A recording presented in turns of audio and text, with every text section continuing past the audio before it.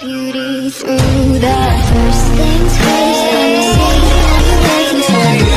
I'm tired of.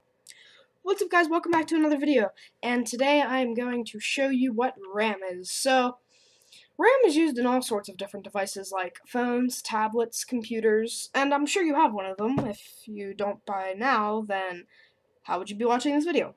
So, you see how I have my phone here, and I'm just going to turn. Sorry about that. I actually had to redo the clip because I accidentally touched my touchpad whenever I was leaning over. Okay, so here I have my phone.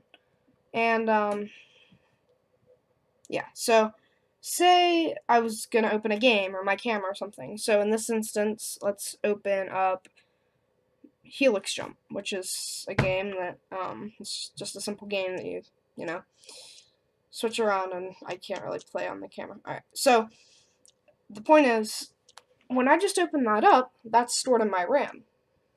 And so I am using a Galaxy S9, just for future reference. You'll see why you need that information later in the video. But say I open YouTube. That's now stored in the RAM.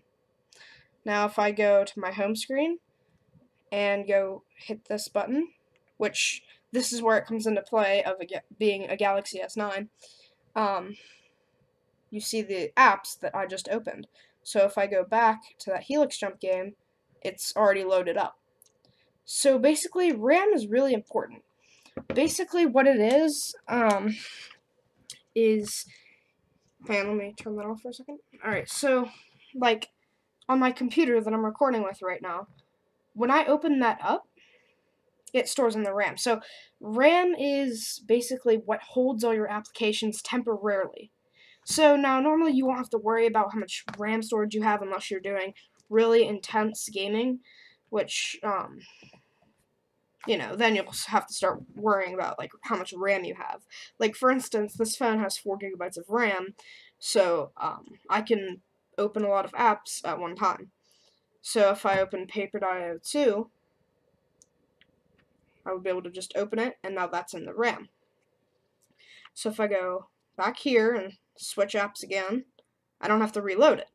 Now, for instance, if I take it out of my RAM, if I swipe it out, which that you should do normally if you're on Android, and then, like, if I just swipe it out, and then hit YouTube again, it'll have to load up again, because it wasn't previously stored in the RAM since I've cleared it out. So, yeah, guys, that is my explanation of what RAM is. If you have any questions, let me know down in the comments below, because I don't really feel like I've explained it enough. I can't really think of a way to explain it more than that, but I will have other videos of, like, what is a CPU and what is ROM and stuff like that. So oh, that's what I was forgetting. I forgot to tell you guys what RAM actually stands for.